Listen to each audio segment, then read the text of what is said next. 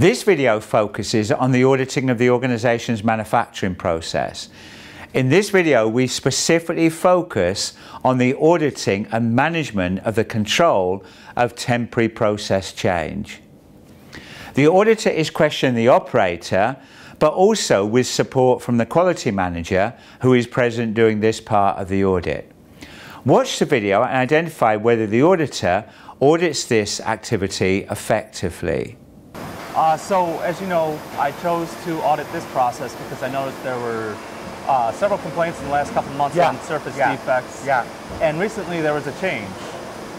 Yeah, the change was that we used to have an inbuilt camera system. Can you see on the jig on the end there? Oh yeah.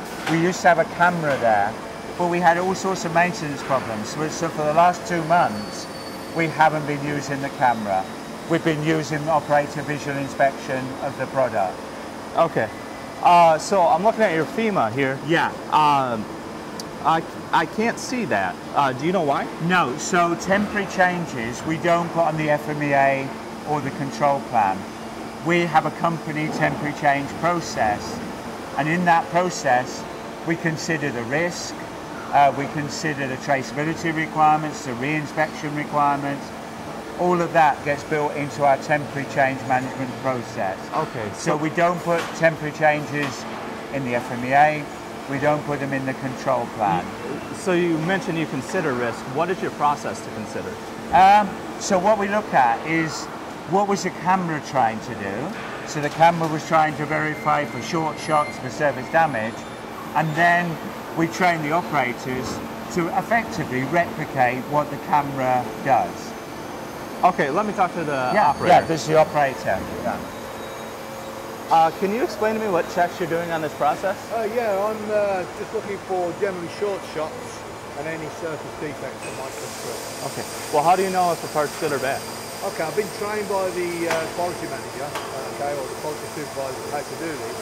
I should have some master samples, I should have some work instructions, but I haven't got any of those at the moment. So I've just been trained on what to do. Okay. Well, how do you know that he's competent to perform? I trained him.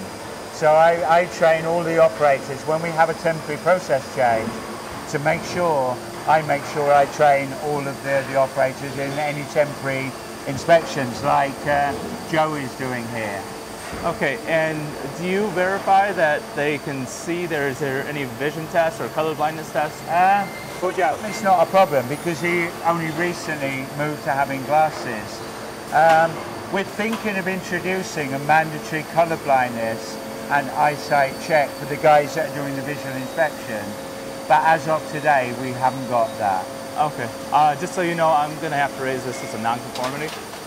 Okay, I guess I can understand that, yeah, okay. All right, thank you. Let's summarise. The good thing, again, the auditor is down on the shop floor observing the implementation of the control of temporary process change. Also, the audit trails that were developed were followed based upon a customer-related issue. It is evident from the evidence collected the organisation does not have an effective process to manage temporary process change. In this case, the relevant IATF 16949 requirement is 8.5.6.1.1, temporary change of process control. Whereas the sanction interpretation 11 clarified that an alternative process control is not needed for every primary process control, there is still the need to effectively manage temporary process change. In this case, there had been customer-related issues, and the operator had not been effectively trained to carry out the visual inspection, and there was no evidence of his competence to perform the job had been verified. This would give the basis for a potential major non-conformity. Let's summarise the key learning points.